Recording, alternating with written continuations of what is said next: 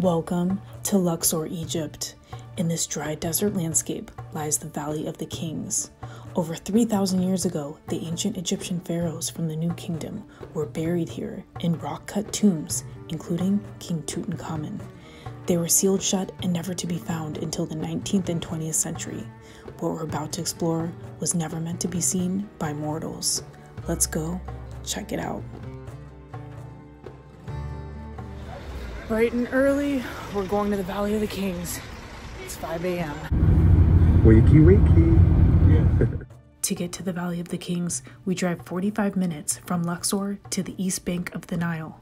Along the way, we catch a glimpse of the sunrise and the hot air balloons. For the balloons. Look at that amazing view, everyone, for the balloons.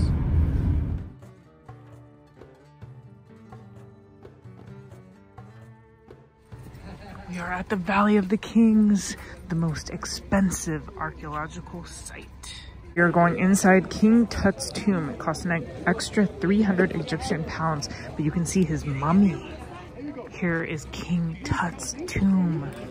Ramses II had 92 children, and the tombs are all spread out over here. Wow. It looks like a normal mountain, but it's not. Here's King Tut's tomb. He died at age 19. And you can see his mummy inside. Imagine uncovering this tomb and seeing this with the gold mask. The famous mask.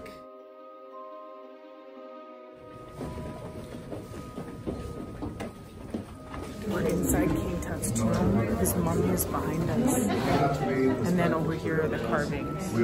This is the mummy of King Tut.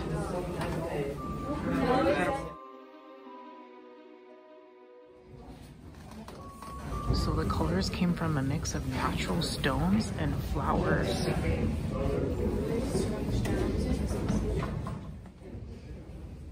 So this right here is King Tut's tomb.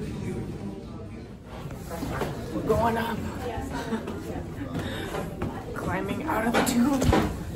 Oh my god. So we just reached Tutankhamun's tomb. We went down this corridor into the chamber. It was maybe like 1,000 square feet or something. And his burial was right here with all of his treasures. But a lot of it isn't here. It's in the Manchester Museum. Going through another tomb. Our guide was saying these were not built by slaves, but actual workers. And they found evidence on the papyrus that the workers asked for increase in wages and they had worker strikes. But the hardest job here was finding the area to build the tomb because they had to cut into this immense stone. And then after that, they had to dig. Then they had to do the bas-relief carvings, which is very labor intensive, and then the paintings. Our guide was saying his theory as to how they got robbed was the workers, because they knew where things were. And it makes sense because they're pretty hidden here. We're about ready to go into another tomb.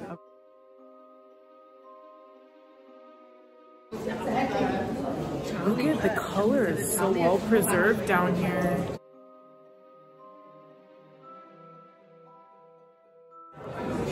And this area was excavated in the 1800s. What an incredible discovery. Here is the tomb.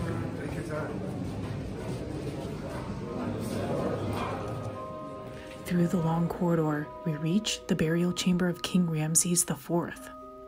Inside, the chamber is filled with brightly colored scenes depicting the Book of the Dead, which deals with the judgment of the afterlife. Ooh, we found the buried treasure. This is insane. All these carvings. Whew. Just exited Ramses V's tomb. I'm like in awe. It was incredible. Just this long corridor filled with drawings and paintings. This is a massive area here on the west bank of the Nile, right outside of the city of Luxor. This is Ramses V's tomb. Look at how steep this one is. Incredible bas relief. All the details. The details on this, even the feathers painted, the wings, the eyes. Now it's time to go down into one of the deepest, darkest tombs in the Valley of the Kings. Buried way down below. Alright, we're still going down slowly but surely, but what's really incredible about this one is the color. The color is so well preserved, and our guide said that they used a mixture of stone and flowers ground up, and then they sealed it with egg whites. Right here is the sarcophagus. Just massive block of stone. What's over here? Oh, it's the covering. The covering of the stone. All right, we've reached the sarcophagus here behind us. We're in this cave. Mike, what do you think? So cool. It's really incredible. It's very stuffy in here though. This is the inside. Wow. I want to go in here so badly. Ooh. Would you explore the secret parts of this tomb, or do you think it's cursed by the mummy? Comment below. Okay, so the tomb we just went into was called Merenpatha. And the reason why the carvings were not finished in his tomb area, in his sarcophagus, is because he died before it could be finished. Imagine how many tombs are still left below our feet.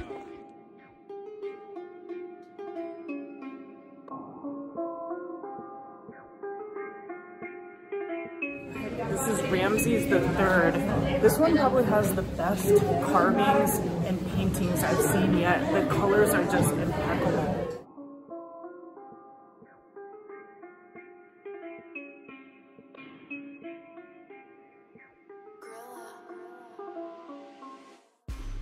So our guide was saying that the reason why there's snakes down here is because these are the otherworldly creatures that will greet you in the afterlife, that you have to combat in the 12 gates of the afterlife. 12 meaning the 12 hours of night.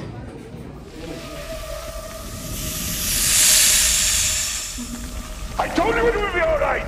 It's all dark down there. I want to go through there so badly. After you make it through the 12 gates of the afterlife, you're greeted by Osiris, the god of the afterlife, who defeated evil Seth. He looks like an alien. He's got green skin and a blue head. He looks like a Star Wars character. And then look at this guy right here with the horns. Scary.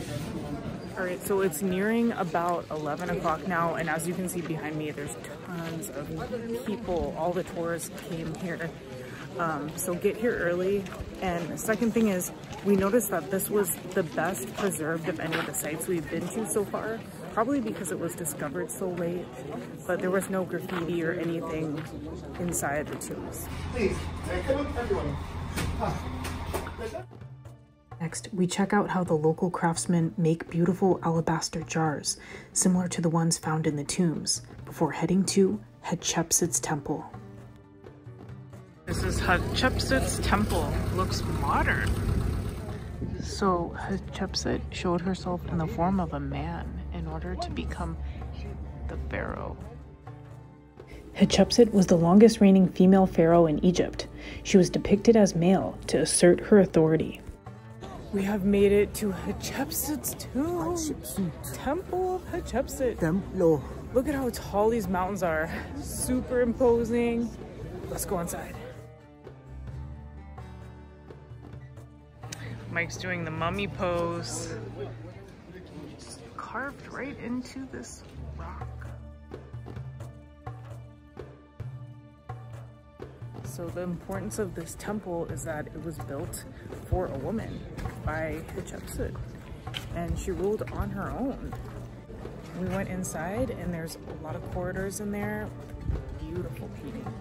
This is called the Mission to Somalia. This is when Hatshepsut conquered the Horn of Africa.